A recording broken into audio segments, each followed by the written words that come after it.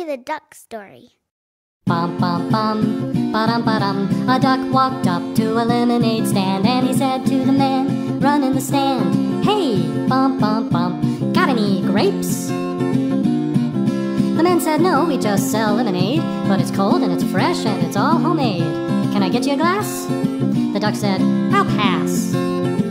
Then he waddled away, waddle waddle. Honestly think you're fucking funny. The very next day. Is it possible for you to shut the fuck up for 10 seconds?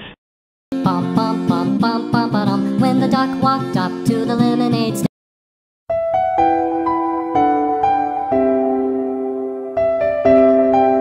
and he said to the man running the stand, "Hey, bum bum bum, got any grapes?" The man said, "No, like I said yesterday, we just sell lemonade, okay? Why not give it a try?" The duck said, "Goodbye." Then he waddled away, waddle waddle. Then he waddled away, waddle waddle. Then he waddled away, waddle waddle.